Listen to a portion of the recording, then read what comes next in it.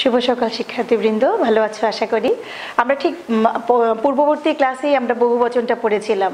তোমরা কি বাড়িতে পড়েছো? বহুবচনের নিয়মগুলো 6টা নিয়ম বলেছিলাম।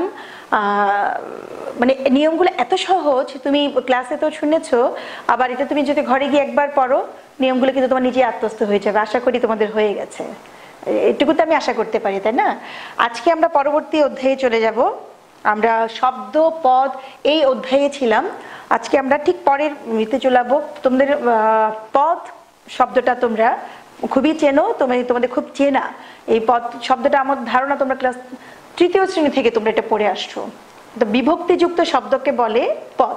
আমরা যে বাক্যে এক একটা শব্দ ইউজ করি এর মধ্যে বিভক্তি থাকতে হবে। বিভক্তি কোনগুলো? যে শব্দগুলো দিয়ে আমাকে মানে বাক্য, মনে করো আমি যদি বলি আকাশে আকাশ চাঁদ ওঠে, আমি তখন আমাকে বলতে হবে যে আকাশে চাঁদ। এই যে শব্দগুলো এভাবে করে আমি যে শব্দগুলো যোগ করে বাক্যটাকে পূর্ণাঙ্গ করছি সেটাই হচ্ছে বিভক্তি। এরকম যে বিভক্তিযুক্ত যত শব্দ আছে সবগুলোকে আমরা বলি পদ। তো পদকে আবার 5 ভাগে ভাগ করা হয়। তোমরা ইংলিশে পার্টস অফ স্পিচ পড়েছ, তো বাংলায় বলা হয় পদ। পদকে 5 প্রকার: বিশেষ্য, বিশেষণ, সর্বনাম, ক্রিয়া, অব্যয়। আমার ধারণা জানো না বিশেষ্য, বিশেষণ, সর্বনাম, ক্রিয়া, অব্যয় এটা জানো না তোমার ক্লাসে কেউ নেই। জানো? সবাই জানো। জানো না এমন তো কেউ নেই, তাই না? এটুকু আমি জানি যে পদ 5 প্রকার: বিশেষ্য, বিশেষণ, সর্বনাম, ক্রিয়া, অব্যয়। এটুকু আমরা সবাই জানি। তারপর একবার ঝালাই করে নিতে পারি আমরা। বিশেষ্য হচ্ছে যে কোনো কিছুর নাম। বিশেষণ হচ্ছে সেই নামের দোষ, গুণ, পরিমাণ, অবস্থা। সর্বনাম হচ্ছে সেই নামের পরিবর্তে যেটা বসে সেটা হচ্ছে সর্বনাম। ক্রিয়া হচ্ছে যত রকমের কাজ। আর অব্যয় হচ্ছে এমন কিছু শব্দ আমরা বাক্যে ব্যবহার করি যে শব্দগুলো আমাকে এগুলো কোনো ভাগ করা যায় না, ব্যয় হয় না, কিন্তু এগুলো আমার বাক্যে অপরিহার্য এবং অথচ কিন্তু এই জাতীয় শব্দগুলো এগুলোকে আমরা বলি অব্যয়। তা আজকে আমরা 5 প্রকার পদের মাঝে আমরা শুধু বিশেষ্য নিয়ে একটু পড়বো। বিশেষ্যের মাঝে যে আমার শ্রেণী বিভাগ আছে সেটা আমরা একটু পড়বো। ঠিক আছে? আজকে আমাদের পাঠ্য হচ্ছে বিশেষ্যের শ্রেণী বিভাগ। তাই তোমরা সবাই খোলো পেজ নাম্বার 33 পৃষ্ঠা খোলো। আগেই বলেছি আমরা খুব বেশি ক্লাসে মনোযোগ দেব, যাতে কোনো লাইন কোনো ওয়ার্ড আমাদের না ছুটে। ভালো করে মনোযোগ দেওয়ার চেষ্টা করে। কথা বলবে না ক্লাসে। তোমরা যে মাঝে মাঝে কথা বলবে না। কথা বললে তোমার অনেক কিছু ইম্পর্টেন্ট লাইন ছুটে যাবে। তোমাকে এটা মানে নিজের মাথায় ঢোকাতে হবে। নিজ দায়িত্বে রে বাবা, নিজের দায়িত্বে মনে করে আমাকে পড়াটা শুনতে হবে, মাথায় ধারণ করতে হবে, যাতে বাড়িতে গিয়েও আমি যখন একটু একবার পড়বো তখন আমার এটা মনে পড়ে যায়, আমি কি বলেছিলাম সেটা মনে পড়ে যায়। এটা তোমার হবে, যত বেশি তুমি মনোযোগী হবে তোমার জন্য তত লাভ। তোমার অচেনা থাকবে না কোনো কিছু। তাই এবার আমরা চলো বিশেষ্য পদটা পড়ি। বাক্যে ব্যবহৃত যে পদ দ্বারা, অর্থাৎ বাক্যে আমরা যে পদটা দ্বারা কোনো ব্যক্তি, বস্তু, সমষ্টি, স্থান, কাল, ভাব, কাজের বা গুণের নাম বোঝায় তাকে বিশেষ্য পদ বলে। অর্থাৎ যেটা দ্বারা, সেটা যে কোনো কিছুর নাম হতে পারে, সেটা ব্যক্তি, বস্তু, সমষ্টি, যে কোনো কিছুর স্থান, কাল, ভাব, কাজ, গুণ, যত রকমের জিনিস আছে সবকিছুর নাম হচ্ছে বিশেষ্য। এক কথায় কোনো কিছুর নামকে বিশেষ্য পদ। একটু ইজি ভাবে আমরা বলতে পারি যে কোনো কিছুর নামকে বলি আমরা বিশেষ্য পদ। যেমন নজরুল ব্যক্তির নাম, মানুষ একটা গোষ্ঠীর নাম, বই জিনিসের নাম, খাতা ও জিনিসের নাম, লেখাপড়া একটা ক্রিয়ার নাম, পশু অপ্রাণীবাচক শব্দ, সভা একটা গ্রুপ সমষ্টিবাচক শব্দ, সমিতিও তাই, ঢাকা স্থানের নাম, খুলনা স্থানের নাম, শয়ন ক্রিয়ার নাম শয়ন করা, ভোজন ক্রিয়ার নাম। অর্থাৎ এই যে নাম, এই যত রকমের নাম আছে সবগুলোই হচ্ছে বিশেষ্য। এবার আমরা বিশেষ্যের যে শ্রেণী বিভাগ আছে এগুলো আমরা একটু পড়ি। যেমন প্রথমে আছে বিশেষ্য নানা শ্রেণী। 1 নম্বরে হচ্ছে সংজ্ঞাবাচক। একটু আমরা লিখে নিই। হ্যাঁ, 1 নম্বর হচ্ছে সংজ্ঞা।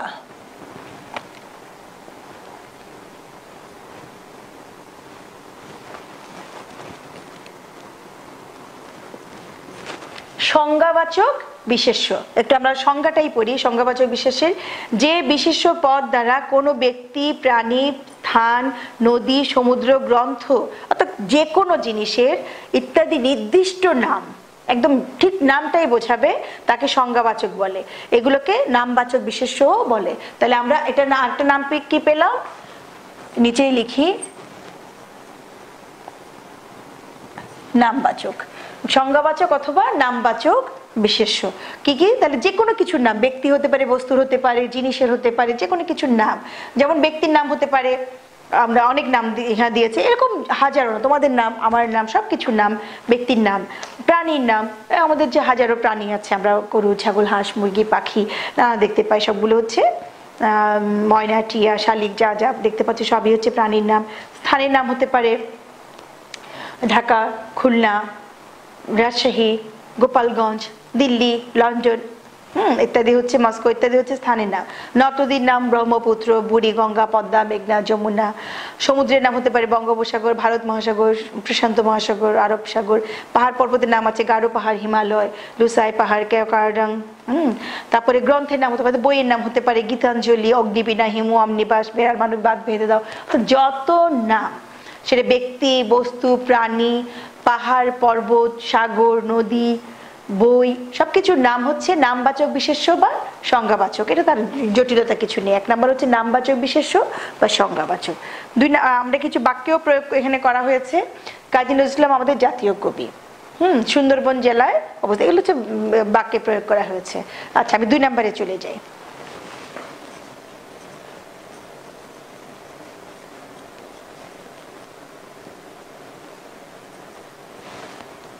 শ্রেণীবাচক বিশেষ্য। শ্রেণী মানে তো বুঝতেই পারছো, একটা গ্রুপ, সমষ্টি। তাহলে যে বিশেষ্য পদ দ্বারা ব্যক্তি, প্রাণী, স্থান, নদী, পর্বত ইত্যাদি সাধারণ নাম বোঝায় তাকে শ্রেণীবাচক বলে। অর্থাৎ শ্রেণী একটা টোটাল একসাথে। যেমন মানুষ, আমি মানুষের যখন একজন মানুষের নাম বলবো তখন হবে সেটা নামবাচক, কিন্তু সব একসাথে যখন বলবো সেটা হচ্ছে শ্রেণী। পর্বত, আমি হিমালয় বললে সেটা নামবাচক হয়ে যাবে। আমি যদি বলি কেওকারডাং, বিজয় পর্বত, সেটা হবে তখন নামবাচক। আমি যদি বলি পর্বত, তাহলে এটা শ্রেণী হয়ে যাবে, অর্থাৎ সব পর্বতকে বুঝিয়েছি। একইভাবে কবি, আমি বলছি না রবীন্দ্রনাথ ঠাকুর, কাজী নজরুল ইসলাম, আমি বলছি না, তো সেটা হবে নামবাচক। আমি যদি বলি শুধু কবি, সকল কবিকে বুঝিয়েছে, সকল শ্রেণী। শহর, বই, বাঙালি, মাছ, সাগর ইত্যাদি। তাহলে শ্রেণীবাচকটাও ইজি। প্রথমটা বুঝেছিলাম আমরা নামবাচক, যত রকমের নাম, একেবারে নাম স্পেসিফিক নাম, সেটা হচ্ছে নামবাচক। আর 2 নম্বর হচ্ছে শ্রেণীবাচক, অর্থাৎ পুরো গ্রুপকে। পাখি, আমি ময়না, টিয়া, শালিক এভাবে না বলে আমি বলছি পাখি, তাহলে পুরো পাখির শ্রেণীকে বুঝিয়েছি। পর্বতের আলাদা আলাদা নাম না বলে আমি সব পুরো পর্বত বললে সব পর্বত, একইভাবে সাগর, একইভাবে নদী, একইভাবে মানুষ। এই গেল শ্রেণীবাচক। আচ্ছা, শ্রেণীবাচকে আবার দেখো, কিছু শ্রেণীবাচক বিশেষ শব্দের সাধারণ অনির্দিষ্ট নাম প্রকাশ করে। আবার এখানে সংজ্ঞাবাচক বিশিষ্ট, শ্রেণীবাচক বিশিষ্ট, এখানে আবার আলাদা করে একটু মানে তফাৎ দিয়েছে। রবীন্দ্রনাথ বিশ্বকবি, কবি চিরকাল বরণী, একটু লাইনগুলো একটু তোমরা একটু পড়ে নিও, এটা আমি ডিটেল আর পড়ছি না। আমি 3 নম্বরে চলে যাচ্ছি। সমষ্টিবাচক। সমষ্টি মানে হচ্ছে শ্রেণীর মতোই গ্রুপ করে, যে বিশেষ পদ দ্বারা এক জাতীয় বস্তু, ব্যক্তি, প্রাণী, সমষ্টিকে বোঝায়। এক জাতীয়, যেমন ধরো সভা, অনেক মানুষের সভা। তারপর হচ্ছে ঝাঁক, মানে একদল বকের ঝাঁক বলতে পারি। তারপর হচ্ছে মেঘের পুঞ্জ, অনেক মেঘ। তারপরে বলতে পারি পর্বতমালা, অর্থাৎ অনেক পর্বত, অর্থাৎ একই টাইপের জিনিস, যেটা শব্দগুলো আমরা বহুবচন শব্দ দিয়ে আমরা যদি বসাই, তাহলে যে বিশেষ পদ দ্বারা এক জাতীয় ব্যক্তি, বস্তু বা প্রাণী সমষ্টিকে বোঝা তাকে সমষ্টিবাচক বিশেষ্য বলে। যেমন জনতা, অনেক মানুষ।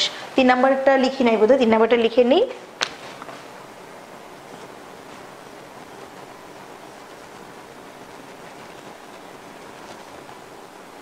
তাহলে একই জাতীয় ব্যক্তি, বস্তু, প্রাণী সমষ্টিকে বোঝা তাকে বলে সমষ্টিবাচক বিশেষ্য। যেমন ধরে জনতা, সভা, সমিতি, শ্রেণী, পঞ্চম শ্রেণী, ষষ্ঠ শ্রেণী যে শ্রেণী বলি আমরা, বা উচ্চ শ্রেণী, অনেক ধনী ব্যক্তি, উচ্চ শ্রেণী, নিম্ন শ্রেণী আমরা এভাবে বলি। তারপর হচ্ছে দল, সংঘ, পাল, রাখাল, গরুর পাল, অনেকগুলো গরু, তাহলে একই টাইপের জিনিস, একই প্রাণী। আচ্ছা, গুচ্ছ, মালা, শাড়ি ইত্যাদি, এগুলো হচ্ছে একই গোত্রীভুক্ত। কিছু উদাহরণ দিয়েছে, জনতা খেপে গেলে কারো রক্ষা নেই, সভা উদাহরণ দিয়েছে, উদাহরণগুলো একটু দেখো। তারপরে 4 নম্বর হচ্ছে ভাববাচক বিশেষ্য।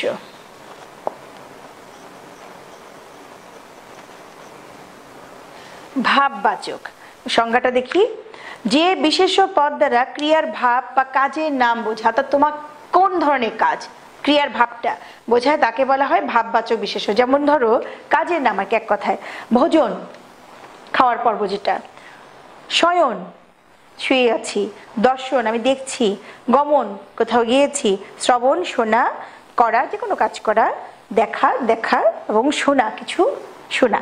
তাহলে এই যে বিশেষ্য পদটা দ্বারা, এগুলো কিন্তু একটা ক্রিয়াবাচক শব্দ আর কি, ক্রিয়াবাচক এগুলো শব্দগুলোর নাম, ক্রিয়ার ভাব বা কাজের নাম বোঝে তাকে বলা হয় ভাববাচক বা ক্রিয়াবাচক। এটাকে আমরা একটা নাম দিতে পারি, ক্রিয়াবাচকটাও লিখে ফেলি।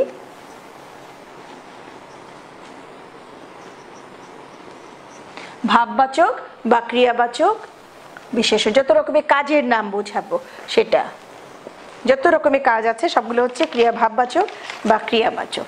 তারপর আসো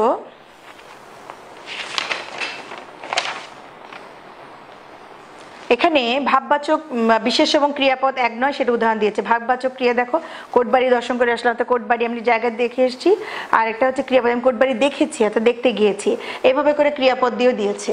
তাহলে আমরা এই যে আমরা চারটা বিশেষ্যের শ্রেণী বিভাগ দেখতে পাচ্ছি। বিশেষ্য কাকে বলে আবারও বলি, আমরা পদ প্রথমে পেয়েছি। পদ হচ্ছে বিভক্তিযুক্ত শব্দকেই বলে পদ। পদ পাঁচ প্রকার, সেটাও আমরা জানি, বিশেষ্য, বিশেষণ, সর্বনাম, ক্রিয়া ও বয়। আমাদের আজকের পাঠ্য যেটা ছিল সেটা হচ্ছে বিশেষ্য। বিশেষ্য নিয়ে আমরা পাঠ্য পড়েছি। বিশেষ্য হচ্ছে যে কোনো কিছু, সাধারণভাবে আমরা যদি বলি বিশেষ্য হচ্ছে যে কোনো কিছু নামকে বলে বিশেষ্য। তো বিশেষ্যের আবার একটা শ্রেণী বিভাগ বা ক্রাইটেরিয়া আছে, সে ক্রাইটেরিয়া আবার আমরা দেখতে পাচ্ছি বিশেষ্যকে আবার চার ভাগে ভাগ করা হয়েছে। একটা হচ্ছে সংজ্ঞাবাচক বা নামবাচক, একটা হচ্ছে শ্রেণীবাচক, একটা হচ্ছে সমষ্টিবাচক, একটা হচ্ছে ভাববাচক বা ক্রিয়াবাচক। সংজ্ঞাবাচক হচ্ছে যে কোনো কিছুর নাম, সেটা ব্যক্তির নাম, অনেকগুলো ব্যক্তি, মানে আমরা মানুষ না বলে আমি জন বলছি, এক একজন ব্যক্তির নাম, আমার নাম, তোমার নাম, যে কোনো নাম, সেটা হচ্ছে সাগরের নাম, আমি বলি বঙ্গোপসাগর, আমি বলি আরব সাগর, তো তাহলে স্পেসিফিক আমি সেই সাগরটার নাম বলেছি। স্পেসিফিক আমি নদীর নাম বলছি, পদ্মা, মেঘনা, যমুনা, ব্রহ্মপুত্র। স্পেসিফিক আমি শহরের নাম বলছি, ঢাকা, খুলনা, রাজশাহী, চট্টগ্রাম। স্পেসিফিক দেশের নাম বলছি, ভারত, পাকিস্তান। এভাবে যত রকমের নির্দিষ্ট নাম বোঝাবে সেটা হচ্ছে সংজ্ঞাবাচক বা নামবাচক। আর শ্রেণীবাচক হচ্ছে একেবারেই শ্রেণী, যেমন হচ্ছে মানুষ, তারপর হচ্ছে পশু পাখি বা এরকম আর কি একটা শ্রেণী। পর্বত, আমি একটা নাম না বলে আমি অনেক পুরো পর্বত বলেছি, তাহলে পর্বত শ্রেণীকে বোঝানো হচ্ছে। শুধু নদী বলেছি, আমি পদ্মা মেঘনা না বলে আমি বলেছি নদী, তাহলে পুরো নদীর শ্রেণীকে বোঝাচ্ছে, এটা হচ্ছে শ্রেণীবাচক। তারপরে 3 নাম্বার পেয়েছিলাম আমরা সমষ্টিবাচক, অর্থাৎ গ্রুপ, অর্থাৎ একই গোত্রীভূত। আমি যদি বলি সভা, তাহলে এখানে বোঝা যাচ্ছে একটা সভা, এখানে মানুষই হয়েছে, অনেক মানুষ, এখানে সভা। সমিতি বলতে পারি, শ্রেণী বলতে পারি, উচ্চ শ্রেণী বলতে পারি, এখানে অনেক উচ্চ শ্রেণী বা ধনী শ্রেণীর কি ব্যক্তি আছে এখানে। তারপরে বলতে পারি দল, ছেলের দল বা ক্রিকেট দল। তারপর বলতে পারি পাল, গরুর পাল নিয়ে যাচ্ছে অনেকগুলো গরু। তাহলে হচ্ছে এটা হচ্ছে 3 নাম্বারটা ছিল সমষ্টিবাচক। আর 4 নাম্বার ছিল ভাববাচক বা ক্রিয়াবাচক, অর্থাৎ কাজের নাম। সেটা কি ধরনের কাজ, সেটা কি ভোজন হচ্ছে, সেটা হচ্ছে কি পড়া হচ্ছে, না কিছু হচ্ছে লেখা হচ্ছে, সেটা আমি দেখছি, সেটা হচ্ছে দর্শন, এটা নাম। তাহলে এরকম যত রকমের কাজ বোঝায় সেটা হচ্ছে আমার ভাববাচক বা ক্রিয়াবাচক। এই গেল আমাদের বিশেষ্যের শ্রেণী বিভাগ। তারপর আমরা চলে আসি পরের চ্যাপ্টার, পরের অধ্যায়ে চলে আসবো আমি এখন সর্বনাম। আমরা সর্বনাম কি বলেছি? সর্বনাম হচ্ছে, আমরা সাধারণ সংজ্ঞাতে আমরা যেটা জানি, সর্বনাম হচ্ছে বিশেষ্যের পরিবর্তে যেই শব্দটা ব্যবহার করা হয়।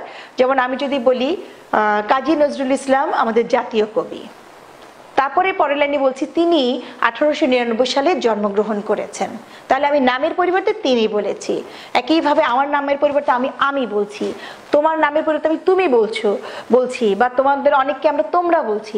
তো নামের পরিবর্তে যেটা বসে সেটাই হচ্ছে সর্বনাম।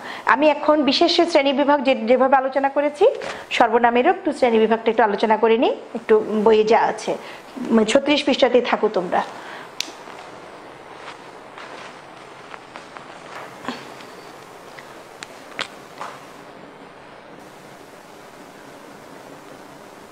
নির্দেশক সর্বনামের রূপ।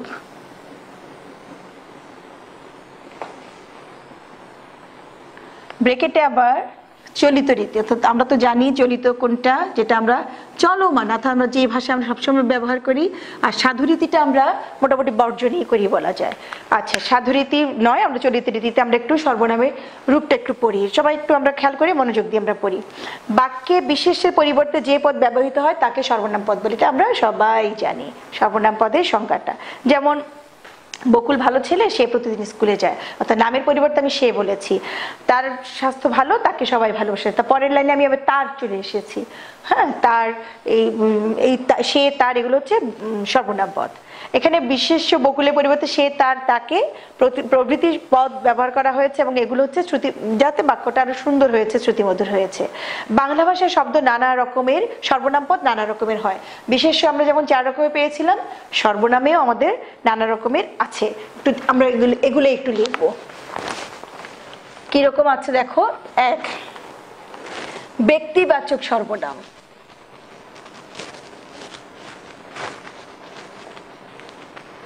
ব্যক্তিবাচক সর্বনাম যেমন কি কি আছে ব্যক্তিবাচক সর্বনামে?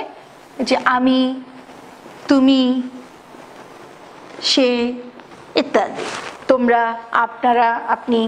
আচ্ছা, 2 নম্বর হচ্ছে নির্দেশক। একদম ফিক্সড করে দিয়েছে নির্দেশক সর্বনাম। কি? এ বই, এটি আমাকে দাও, সেগুলো বহু বচনে যাচ্ছে কিন্তু সর্বনাম পদই, সেগুলো, সেটি না বলে সেগুলো। তারপর 3 নাম্বার সাকল্যবাচক, অর্থাৎ সবগুলো মিলে যখন আমরা বলি।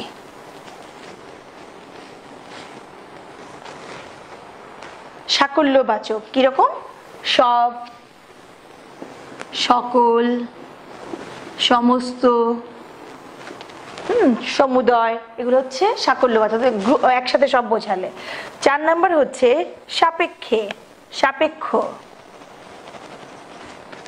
যেমন সাপেক্ষ, যেমন কি দেখো, সে, ওই যে আমরা বলি না সে, যে সে, যে বলি, সে বলি, তারপরে বলি যাতা, যাতা, তারপরে বলি যিনি, তিনি, এগুলো হচ্ছে সাপেক্ষ। হ্যাঁ, এগুলো কিন্তু আমরা এগুলো কিন্তু সর্বনাম পদ, এবং এই সর্বনামটা হচ্ছে সাপেক্ষ বাচক সর্বনাম, সাপেক্ষ সর্বনাম। প্রশ্নসূচক, আমরা প্রশ্ন করার সময় কি ব্যবহার করি, সেটাই হচ্ছে প্রশ্নসূচক। যেমন কি,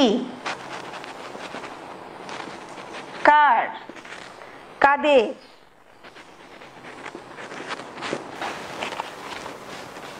6 নাম্বার হতে পারে অনির্দেশক, অর্থাৎ নির্দেশক নয়, অনির্দেশক।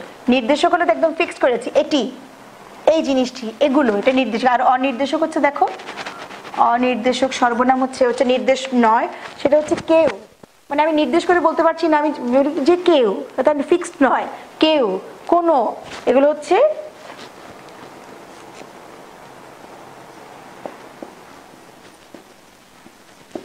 ইত্যাদি, এগুলো হচ্ছে বা কিছু, এগুলো হচ্ছে অনির্দেশক। অর্থাৎ আমি ফিক্স করে বললাম যে এটি, আর যদি বলি কিছু, অর্থাৎ নির্দিষ্ট করিনি, তাহলে সেটা হচ্ছে অনির্দেশক। 7 নাম্বার হচ্ছে আত্মবাচক।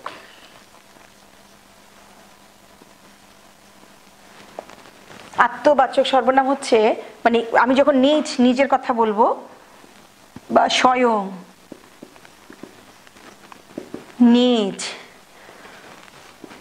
আপনি, আমি বলি না আপনি, আপনি মানে সেই আপনি নয়, আরেকজনকে আপনি করে বলি আমরা বড়দেরকে, সেই আপনি নয়, আপনি, আপনার খেয়াল, মানে আমি যে বলি আমি আপনার মাঝে, অর্থাৎ আমি আমার নিজের মাঝে, আমি আপনার চেয়ে, আমি নিজের চেয়ে কাউকে মানে আপন করে দেখছি না, এইভাবে আর কি। তাহলে আপনার, আপনি, এগুলো হচ্ছে নিজ যখন বোঝায় সেটা হবে আত্মবাচক।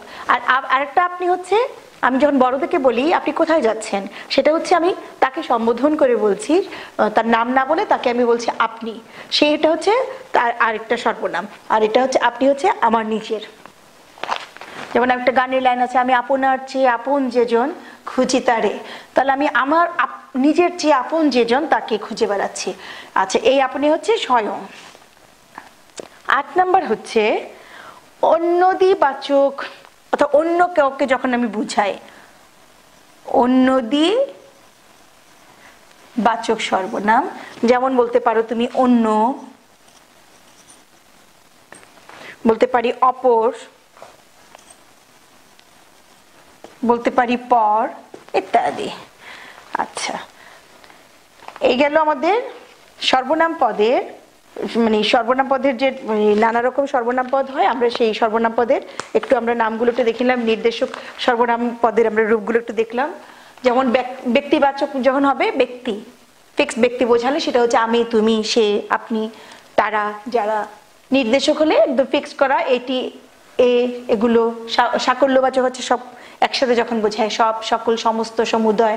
সাপেক্ষ হচ্ছে সে, যে সে আমরা বলি যা, তা, যিনি, তিনি।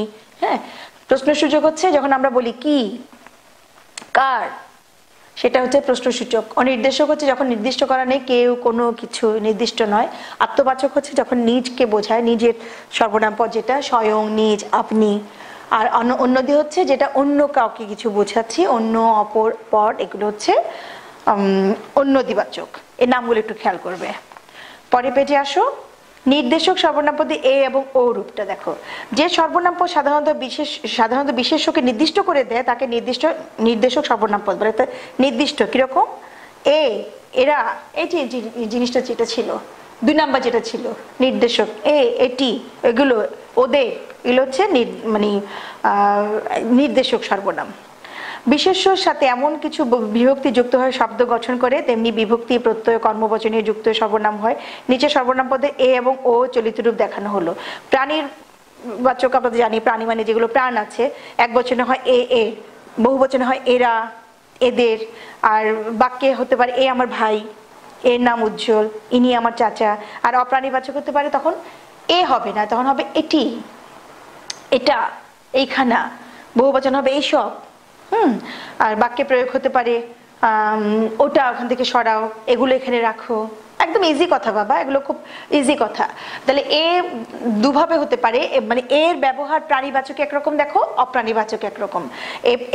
প্রাণীবাচকে কি হতে পারে, এর ভাই, ইনি। হ্যাঁ, আর নিতে হবে বহু অপ্রাণীবাচক হবে এটি, এইখানা। এগুলো হচ্ছে অপ্রাণীবাচক। এইটি আমাকে দাও, এটি মানে কোনো জিনিস। তাহলে প্রাণী এবং অপ্রাণীতে এর ব্যবহার তফাৎ আছে, এগুলোর আবার বহুবচন হবে। একইভাবে একই জিনিস ওর কথাতে দেখো, প্রাণীবাচক হবে ওর, ও। চন্দ্রবী যখন হবে সম্মানবাচক উনি, ওদের, ওকে। বহুবচন হবে ওরা, ওদের, ওদেরকে। আর সেটা বাক্য হতে পারে ও যেন ফিরে আসে, ও সম্পর্কে মামা, আমার সম্পর্কে মামা হন, ওদের বাড়ি ময়মনসিংহ, ওকে ডাকা দাও, ওকে যেতে বলো। এগুলো হচ্ছে ওকে মানে প্রাণীবাচকে। আর অপ্রাণীবাচককে আমরা বলতে পারি ওটি, ওই জিনিসটি। বহুবচনের ওইসব, ওগুলো। একইভাবে এগুলোকে আমরা বাক্যেও পরিণত করতে পারি। ও কথায় থাকলো, ওটি কিসের বই, ওখানে কিসের জন্য কিনেছো, ওসব কথা ছাড়ো। এগুলো হচ্ছে অপ্রাণীবাচকে। তাহলে আজকে আমরা যে জিনিসটা দেখলাম সেটা হচ্ছে, প্রথমে আমরা দেখেছি বিশেষ্যের শ্রেণী বিভাগ। বিশেষ্য শ্রেণী বিভাগে আমরা 4 ধরনের বিশেষ্য আমরা পেয়েছি। বিশেষ্যতা আমরা আগে বিশেষের সংজ্ঞা জেনেছি। বিশেষ্য হচ্ছে যে কোনো কিছুর নাম, সংজ্ঞা জেনেছি। সংজ্ঞার সাথে আমরা বিশেষ্যের 4টা প্রকারভেদ আমরা দেখেছি। একটা হচ্ছে বিশেষের আমরা মানে সংজ্ঞাবাচক বা নামবাচক, যে কোনো কিছুর নাম। তারপরে পেয়েছি শ্রেণীবাচক, তারপরে পেয়েছি আমরা সমষ্টিবাচক, তারপরে পেয়েছি আমরা ভাববাচক বা ক্রিয়াবাচক। এই হচ্ছে আমরা উদাহরণসহ আমরা জেনেছি। তারপরে আমরা চলে এসেছি সর্বনাম। সর্বনাম হচ্ছে নামের পরিবর্তে যেটা বসে সেটা সর্বনাম। সর্বনামেও আমরা 8 প্রকার আমরা সংজ্ঞার প্রকারভেদ দেখেছি। ব্যক্তিবাচক, নির্দেশক, সাকল্যবাচক, সাপেক্ষ, প্রশ্নসূচক, অনির্দেশক, আত্মবাচক, অন্যদিবাচক। এগুলো উদাহরণসহ আমরা জেনেছি। তারপরে কিভাবে আমরা এ এবং ও এর ব্যবহার দেখেছি। এ এবং ও এই দুটো জিনিসের আমরা প্রাণীবাচক একরকম হয়, অপ্রাণীবাচক একরকম হয়, বহুবচন সহ। মানে এ যেমন এর হলে আমরা প্রাণীবাচক হবে, আর অপ্রাণীবাচক হবে এটি, এগুলো বহুবচনে। আর এদের আমরা প্রাণীবাচকের বহুবচন বলতে পারি। একইভাবে ওতেও ওর, ওদেরকে, ওরা, এগুলো হচ্ছে প্রাণীবাচক। আর অপ্রাণীবাচক হলো ওগুলো, ওইসব, ওগুলো হচ্ছে অপ্রাণীবাচক। এইটুকু আমরা আজকে পড়েছি, এইটুকুই আমাদের আজকে পড়া। তাহলে তোমরা বাড়ির কাজটা লিখে নাও। আমরা বাড়ির কাজটাই এই দুটো জিনিসই পড়বো, বিশেষ্য এবং সর্বনাম পদের শ্রেণী বিভাগগুলি আমরা আজকে পড়লাম, এগুলো একটু বাড়িতে পড়ে নেবে।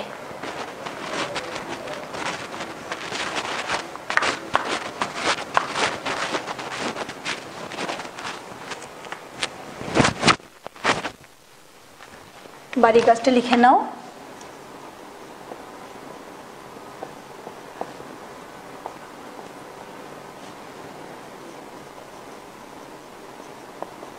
বিশেষ্যের শ্রেণী বিভাগ লেখা ছিল।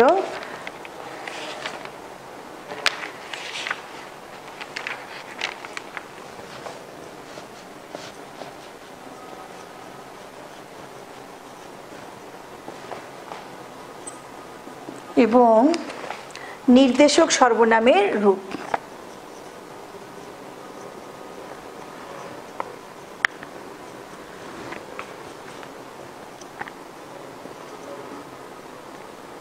এই দুটো জিনিস আমরা একটু পড়বে।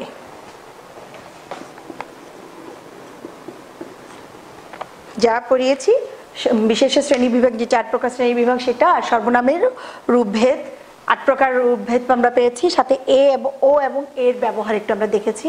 সর্বনামের যেটা লাগে আমরা সর্বনামে আমরা নামের পরিবর্তে যখন বসাই, তো প্রাণীবাচক এবং অপ্রাণীবাচক একটু ব্যবহারটা, এই আমাদের আজকে পড়া। একটু পড়ে নিয়ে একটু মনোযোগ দিয়ে পড়লে হয়ে যাবে। আশা করি তোমাদের কঠিন লাগার কথা নয়, জটিল লাগবে না আশা করি। লিখে নাও। হয়েছে আশা করি।